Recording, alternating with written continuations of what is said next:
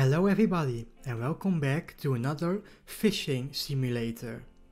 So every morning when I wake up, I check the fishing simulator Discord to check the pictures and other stuff that people are talking about.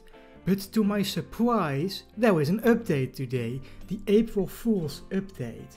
The update includes a new island and 6 new fish.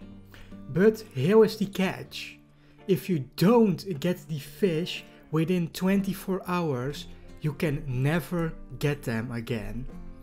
I repeat, this event only lasts 24 hours, so stop hunting sharks, stop doing your gem quest and go out to the new island. The new island can be found on the map, it's called Desert Island. You can't fly to it with the balloon, so that means you gotta go take your boat and check it out yourself. Once you arrive at the island, you can use these Oreos to get up to the top.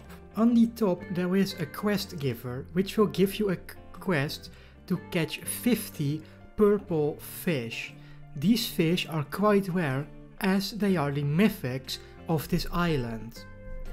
When you complete this quest, you will get 300 free gems. There is also this pretty weird candle on the island. Be sure not to touch it or it will just throw you off the island. It's pretty funny, but I wouldn't recommend touching it yourself. Now, I already hear you thinking, so what are the new fish on the island? Well, the new fish are candy fish. The candy fish can be caught just anywhere around the island. Basically it works the same like any other island, you just fish and you get commons, mythics, legendaries, all those types. These fish can come in any variant, just like the regular fish, in small, baby, even glowing and albino, which is really cool. But the coolest thing about this update, in my opinion, is that you only have 24 hours to collect these fish. So tomorrow these fish will be gone and never be able to catch again. So if you want to have a really unique aquarium, I suggest fishing a lot of these fish and putting them in your aquarium. So that's pretty much the entire April Fool's update.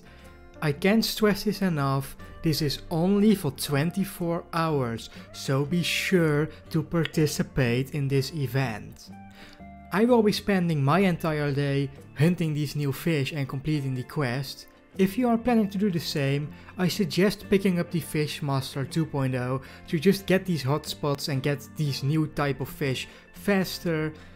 But anyway, if you like this video and want to see more, please hit that like button and subscribe. And I'm going to fish. Bye bye!